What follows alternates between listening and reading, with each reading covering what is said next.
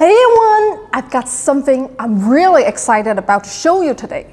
It's a sneak peek at a project I've been working on for over 2 years. It's the 3D print mill. Now, mill in this case is like steel mill or lumber mill or a machine that produces a lot of things. Not like mill as in milling machine. That's a different mill. Because this is intended for small scale shop and garage manufacturing, I really wanted the name to reflect a sense of industry. This is a pre-production unit the factory just sent over for me to unbox. I am estimating it's about 80 to 90% of the way finished. While I tell you about it, let's unbox it and see if that's true.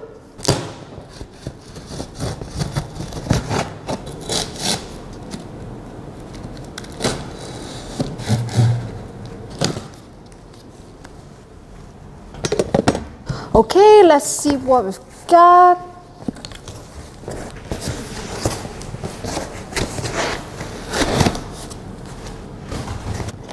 So, like usual, all the tools you need to assemble the printer is in the bag. Small roll of sample filament, some screws, filament bracket, display, power cord, and it's the gantry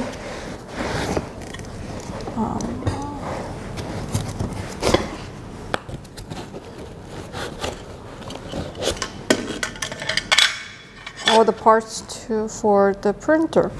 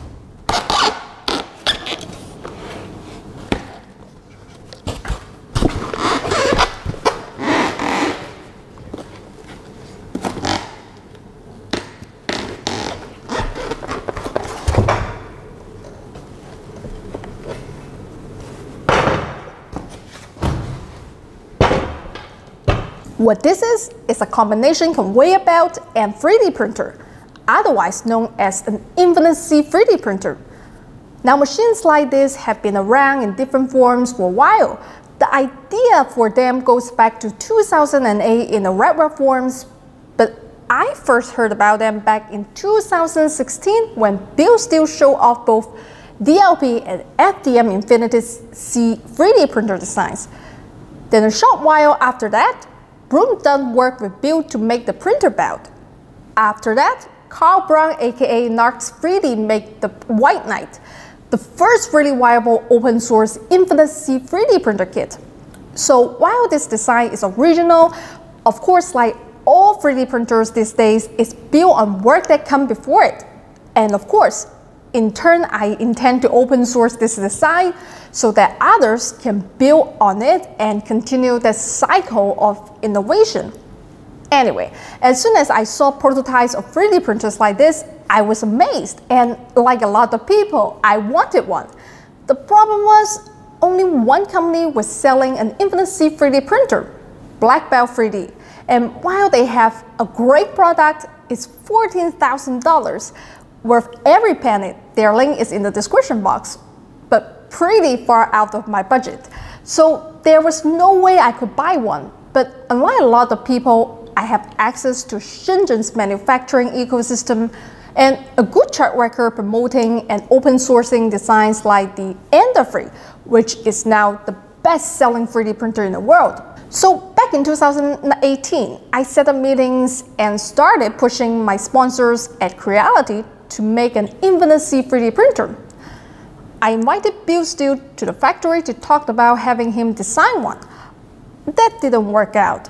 Chinese companies don't like to be early to market with unproven designs, but I kept pushing, and eventually Creality agreed to let me head up a sort of skunkworks project to work with the engineers to build my own. I didn't want to interfere with Carl selling his kit for the White Knight, so this isn't his design. But when I started having questions about how to make it better, he was kind enough to come on as a consultant and really push things to the next level. So those of you who worried about copy designs, sure, I know where you're coming from, but please ask around in the community.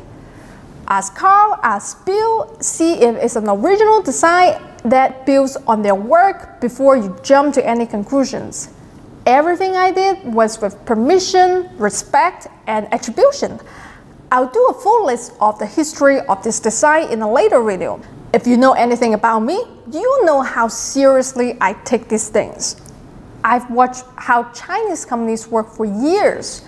You've seen me fight for us to do better. And now that I'm finally managing my own project, I'm putting a lot of effort into making sure I do this the right way. Not just abiding by license agreements, but also respecting the people who did the groundwork.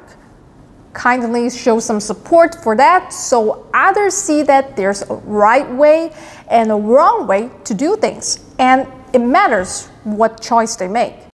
Okay, let's try printing.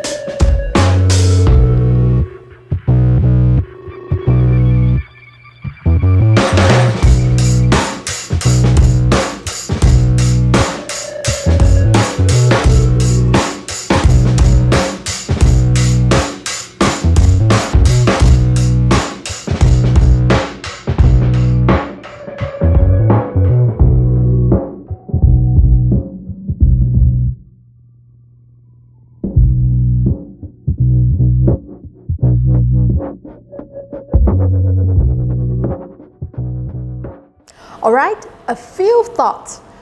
Who is this printer for? If you want to make 1 to 10 of something, a normal 3D printer like the CR10 version 2 or the Ender 3 version 2 still probably makes the most sense.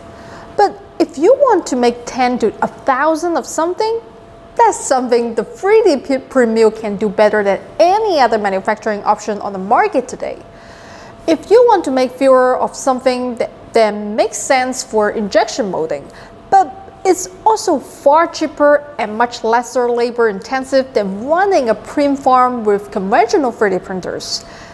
This is the best game in town. It is ideal for small business. You can run off 100 crowns each with a different kid's name on them for a birthday party or all kinds of specialty functional prints. There are a lot of niche 3D printed products being sold online right now, and this makes them much more cost effective to produce in quantity with far less labor.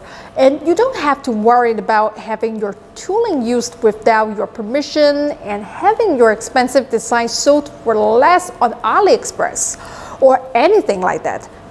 Infinite C 3D printers like this have the potential to be an absolute game changer for small-scale manufacturing, and they keep your design files and IP out of other people's hands.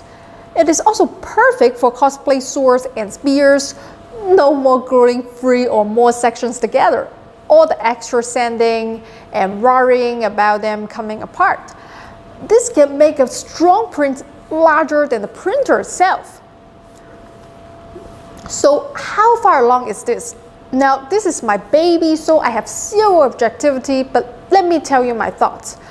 I'm happy with the build quality, interface, and basic functionality. You can see on this pre-production version, some parts haven't been anodized, but that's a small thing. I'm trying to keep this under $1,000, so there's not a lot of room to get too fancy. Like every new Creality 3D printer design I've ever looked at, the print quality at this stage is not really acceptable. I'm not going to lie to you. See, drooping filaments, stuff like that, nothing I'm worried about. Just usual software stuff that's completely normal at this stage of development. Normally that's left up to the community to fix, but I don't really want to do things that way. Nothing is being offered for sale until I run off a bin of really clean benchables and assorted other standard calibration prints. It needs to have the same quality of at least the Ender-3. Carl aka Nars 3D, the creator of the White Knight, worked on the 3DPrintMill iteration before this one and got it all dialed in. And he just got this same model and sent me a list of things he'd like to see changed. You can see more of his tests over on his channel. The link is in the description box. There is a roller attachment coming, so you can print very long objects. This is perfect for those cosplay swords and spears I was talking about. I'd also like to offer something for holding 5 kilogram filament rolls. Also at the moment, if you want 100 copies of something, you set that in the slicing software. I'd like to be able to have one object's G-code on the card and set with the printer interface how many copies of it to print. When can you buy one?